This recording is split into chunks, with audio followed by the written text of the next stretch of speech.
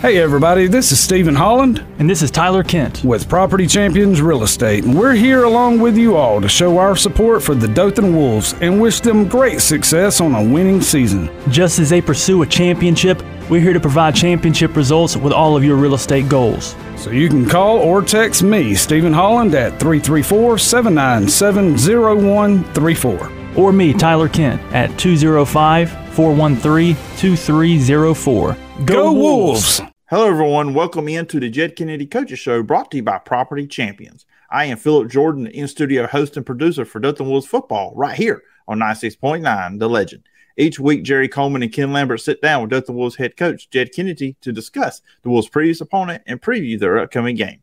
Tonight, Coach Kennedy will discuss the Wolves making the playoffs, the win over Jeff Davis, and preview tomorrow night's first-round matchup with the Foley Lions on the road. We're going to take a quick break, but when we return, Jerry Coleman and Ken Lambert will be joined by Coach Jed Kennedy right here on 96.9 The Legend. Hey everybody, this is Stephen Holland with Property Champions Real Estate. And just as every Dothan Wolves player and coach are here to pursue and achieve their championship goals, I'm here to provide and deliver championship results for you with all of your real estate needs. So whether you're buying or selling any type of property anywhere at all, I'm always just a call or text away. So feel free to reach out to me at 334-797-0134. 797-0134. Go Wolves. Welcome everyone to the Jed Kennedy Coaches Show, sponsored by Property Champions. And Coach, big game again.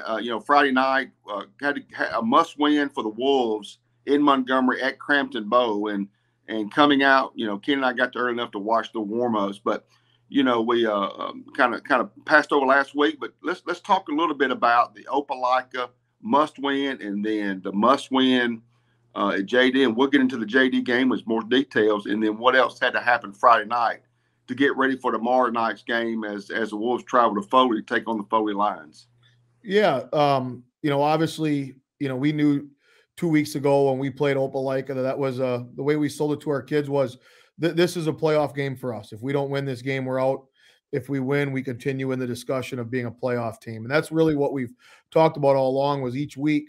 To continue to hold our own destiny. And, obviously everybody knows the tradition of Opelika football. I think I saw the number somewhere. They've qualified for the playoffs like 21 out of 22 years. So a place that certainly got a lot of tradition. And we knew that was going to be just a tough game. I mean, they don't give up a lot of points ever.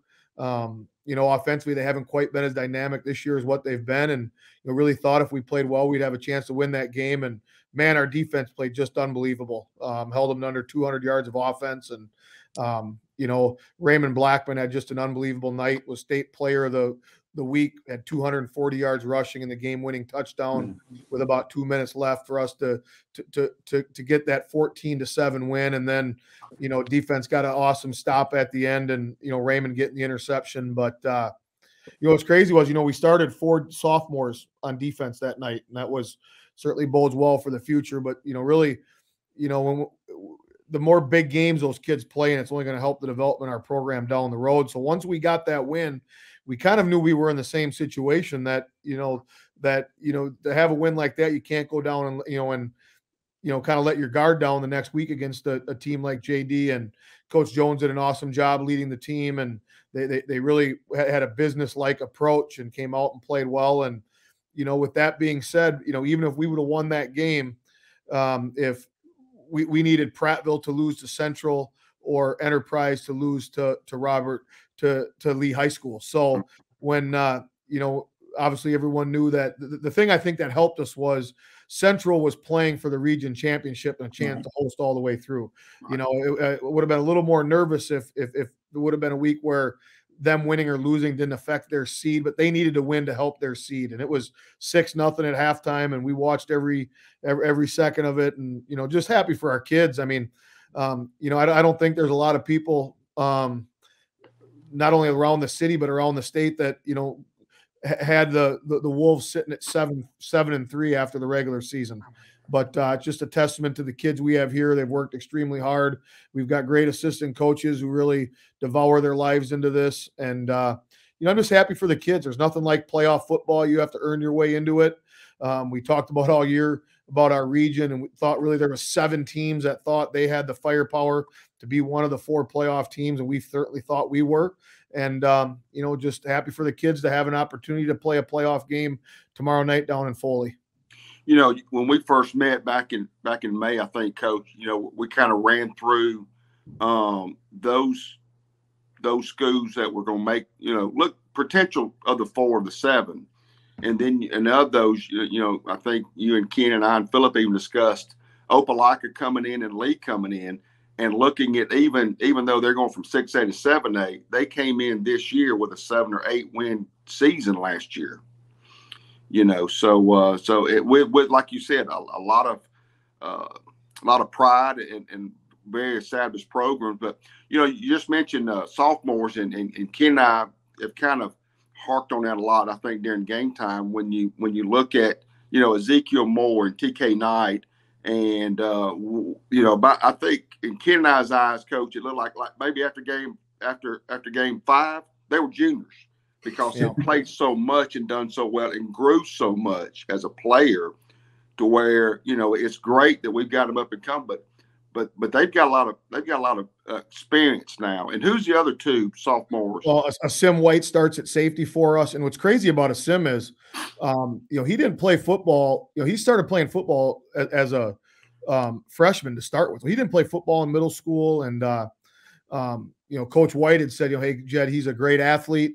And I mean, I think I looked, 2 weeks ago, that Opelika game, he had 12 tackles, and he's one of those kids that, I think he has a chance to be a really, really special football player.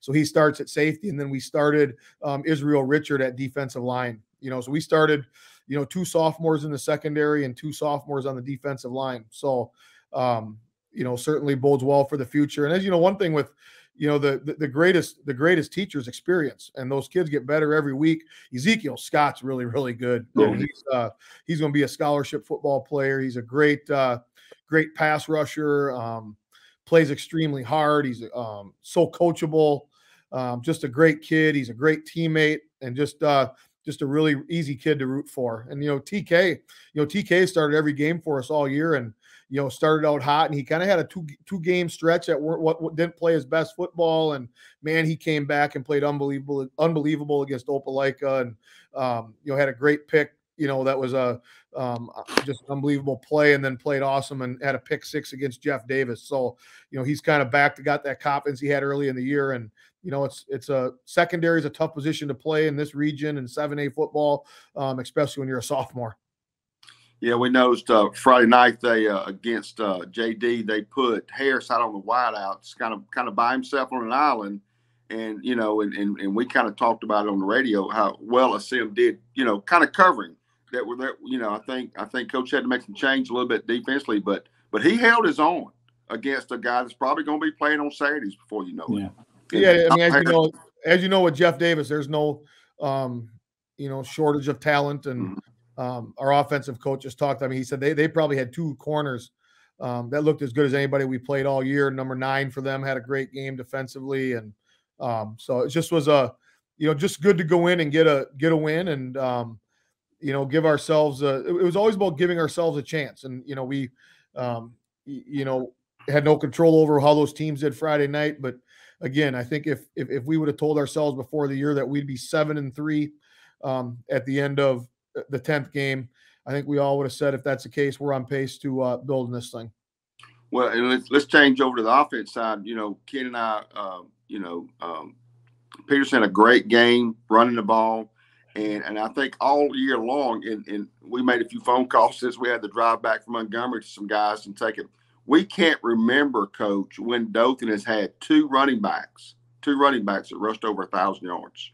Yeah, I just was working on the stats, trying to have that stuff done by the end of the year. And, Tamarian's over 1,100 yards, and Raymond Blackman's right at 1,100 yards. That's a lot of yards, certainly we pride ourselves in being able to run the football. But, it's been, it's just good when you have you have a kid like Octavius Thomas, who's a, that kid's got Division I offers too. And he does what he has to do in our system, and you can take PD out and not fall off at running back. He blocks when we need a block. We've got a sophomore that starts at wing back.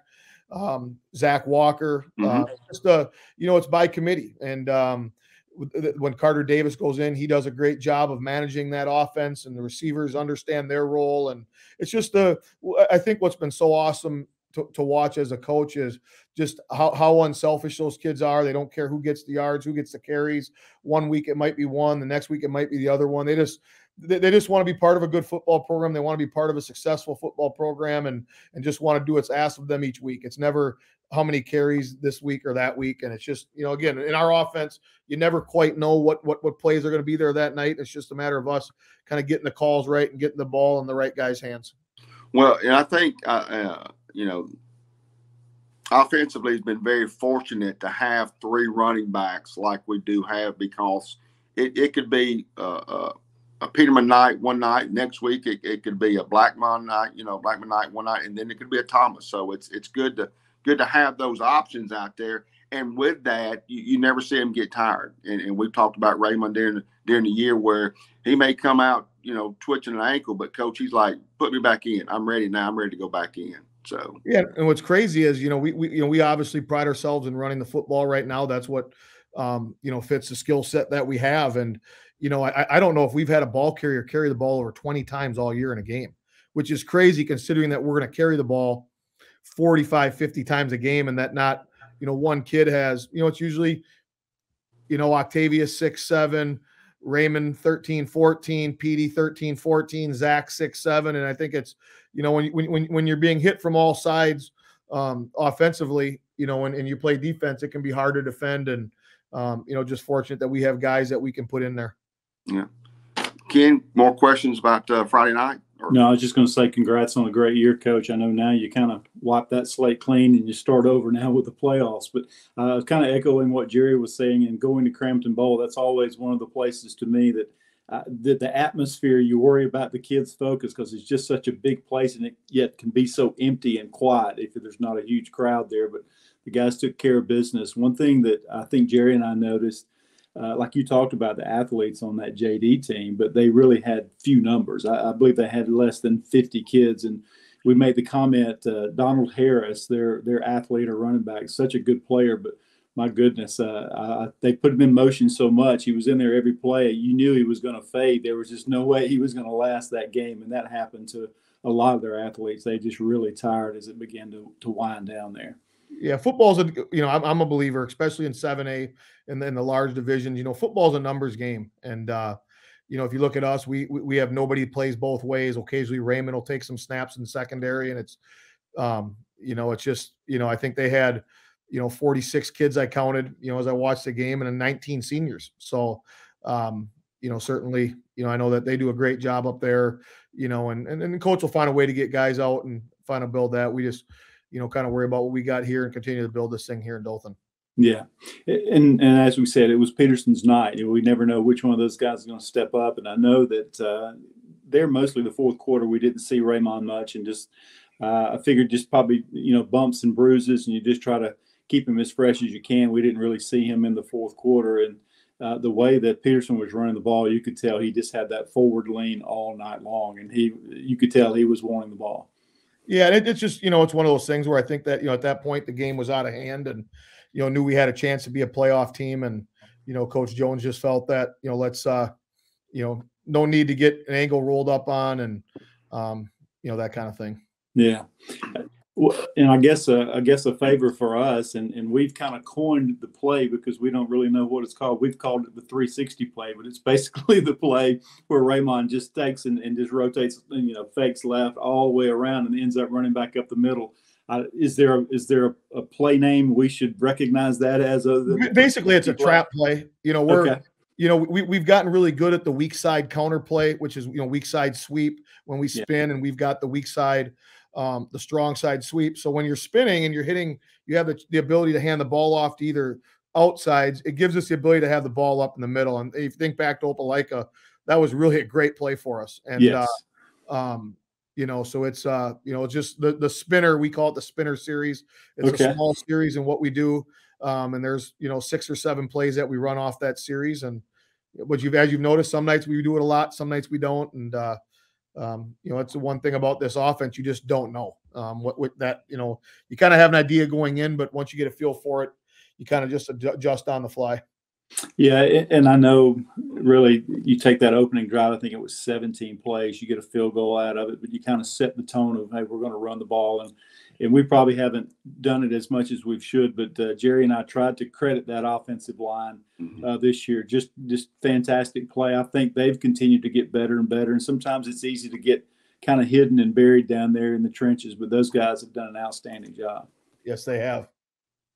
Yeah, and we commented, I think, Carter Davis a lot on his lead blocking as well Friday night, because you could tell he got on the perimeter and gave whoever had the ball some options to either cut it upfield or try to get outside on the corner. So it's unusual to see a quarterback, and we've talked about Carter a lot this year about and really all of them. I mean, if they're not getting the ball, they're going to be a lead blocker, and they participate in the play. You never see them get off, but. Coach, just kind of one more question and then maybe a comment. You're getting ready to play region play, and in that scenario, you're basically playing the best of the best. And, you match up with the Mobile, Baldwin County region. And one thing that we saw, and I know it comes from both sides, is personal foul penalties. We saw some of that Saturday night, but from the booth where Ken and I was even at, you could see JD kind of egging on, and how do you get, guys ready for guys? Every penalty counts every game. Don't get me wrong, but definitely in playoffs, it even counts more. But I will say this: one of our captains, Jameer Stanyard, just from our booth coach. I hope the other coaches picked it up, but as teams were shaking hands, somebody tried to get. Not out of whack, but just kind of point at the scoreboard and things like it. And you saw Jameer just take him off the field. Just say, hey, it's so. I mean, I don't mean physically. I just mean he just said, okay, let's get where we need to be. Game's over with, and that just shows true leadership, I believe. Well, I think it goes back to one of those true sayings when you have, average teams are, coach led, and when you have a chance to be a good football team, they're player led, and that's. Jamarius is an unbelievable leader. He's been a great player for us. He's been a great leader. He embodies what we want as a football program, and that doesn't surprise me at all that he would do that. I think that as when you get to the playoffs, every mistake, every penalty, everything is magnified. It's literally the matter of playing another week or potentially going home. Okay. Well, Coach, we're going to take a quick break. When we come back, let's talk about the Foley Lions in the first playoff round of the Dothan Wolves, traveling to Foley Friday night to take on the Lions of Foley. You've been listening to the Jed Kennedy Show, sponsored by Property Champions. Hey everyone, this is Tyler Kent with Property Champions Real Estate. What are the Dothan Wolves striving for this year? A winning season with championship results. If you're looking to buy or sell any type of real estate, anywhere at all, and you want someone on your team who will not stop until you've achieved your championship results, give me a call or send me a text anytime at all. Again, this is Tyler Kent with Property Champions Real Estate at 205-413-2304. That's 205-413-2304. Go Wolves! Come back to the Jed Kennedy Coaches Show, sponsored by Property Champions and Coaches. We get ready to travel Friday. I'm assuming Friday, traveling down to Foley to take on the Lions. What have y'all seen so far this year out of the Foley Lions? Well, obviously, you see a very experienced team. They've got, I think there's a lot of parity in that region. So you see, I think that, a week ago, I think people thought Baker was going to be the 4 seed. They ended up winning, in the 9th game of the year and ended up being the 2 seed. So I think a lot of parity. It's obviously people know it, Mobile football is good. Got a lot of athletes down there. And, when you talk about Foley specifically, they've got a lot of, veteran players. What's crazy is, and will surprise people as they watch them play, they play a lot of people both ways. They have 2 offensive linemen start at defensive linemen. Their running back is their middle linebacker. Both receivers are their corners. Their blocking back is their defensive end. And, you typically don't see that. It comes down to, I give their coach credit if he feels, those folks give them the best opportunity for a chance to be successful, and they put them out there. So, they've got great skill. They've got 3 receivers who will be as good as what we've seen. They've got a kid who's a junior who's been offered by he's actually committed to Alabama. Wears jersey number 1, very good player. Their quarterback's a 3-year starter. When you do your research on him, everyone says the same thing. They said, Coach, he's sneaky good. He doesn't blow you away on film, but he just always makes plays. You don't see him getting sacked a lot. So they give up a fair amount of points. But with that being said, they score a ton of points, numerous games this year, scoring well over 40 points. We have our work cut out for us. Can't give up the big play. With that being said, we got to be physical on offense. We got to do what we do. And, again, I'm not one of those people, does a 3.5-hour trip affect us? I don't know. We're going to drive halfway. We're going to get a bite to eat. We're going to load up on the bus. We're going to go there. We're going to get dressed. We're going to play a football game. I think sometimes as adults, we think too much of that, so I try to keep the schedule as same as we can. I think we've been a pretty good road team this year. So we'll follow that same kind of schedule as we head out tomorrow. And Coach, and we've talked earlier weeks, being in a region and being you came from Enterprise, you saw a lot of the schools that we faced all year. Kind of knew a little bit about their tendencies, some of the key players. What's it like for you and your staff this week to kind of get ready for a team you may have only just saw a little bit of on tape? I mean, well, I think, kind of two parts of that question. The first one is, I think when you play in the region that we play in, you're about ready for anything. I mean, we played, if you think about it, Central, ranked in the top 5 in the state. Auburn, ranked in the top 5 in the state. Enterprise, ranked 6th in the state. At one point, Prattville was ranked 6th in the state. At one point, Opelika was ranked 6th in the state. So we've seen different kind of schemes, and certainly seen really, really good players. I think, offensively, a lot of spread is run down there, and they run the spread. We've seen the spread. I think more of the challenges is for us offensively is, figuring out what the heck they're going to do to us offensively. Just because we're so unique in what we do, that you could see a wide variety of things, and the more you guess, the more you're wrong. So we kind of have a plan of how we prepare for that type of situation, and kind of the way we approach our kids is we got to weather the storm the first 1 or 2 drives. Once we figure out how they're playing us and how they're getting lined up, we'll be okay offensively. But again, you can't play yourself out of it the first 1 or 2 drives while we're trying to figure that out. Can't. Yeah, Coach, you were talking about points, and that's some parity in that region down there. And it seems that, you see a lot of high-scoring teams, but also give up. And I just look, they're averaging 33 points a game, but they're giving up 31, and that's over the course of the year. But I guess, would you compare them to Baker? I mean, is that a benefit, you think, to be able to play Baker earlier in the year? And do you see some similarities? I think we played Baker so long ago. I saw a film of Baker 2 weeks ago, and they looked really, really good. Meaning that they looked like they played better that night than they did when they played us. It's just really hard to judge. I mean, I think the one thing that you really can't tell on film is how physical the football is down there. Could be really physical, could be kind of physical. You just don't know. And I pride ourselves in being a physical program and playing a physical brand of football. And that's what we have to do when we go down there. We've got to, they want to spread it out. They want to play 7-on-7. They want to throw the ball. We've got to do what we do. And when you have teams that do that and can strike really quickly like they can, every possession is just so important for us on offense. And the second thing, I know I said this earlier, we can't give up the big play. I mean, they got 2 receivers that are they're freaks. They're really, really good. They can run. They move them all over the field. They hand them the ball off. They throw the ball. And again, if you're committed to Alabama as a junior, you can play. You can play some football. So he'll present some problems, but again, we got to make them work for it. We can't give up easy ones. And again, we can't put ourselves, meaning our offense can't put our defense in bad positions, by getting behind the chains and forcing 3-and-outs and those kind of things. Yeah.